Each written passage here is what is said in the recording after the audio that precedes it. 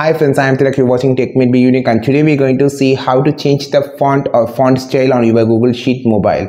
And if you're new to this channel, make sure to click on subscribe button below. We just quickly move on to the video. How to change the font on the Google Sheet mobile, or how to change the font style on the Google Sheet mobile is going to show in this short video. So I'm just going to click on this new spreadsheet option here. Just select any cell that you just need and just type as style text.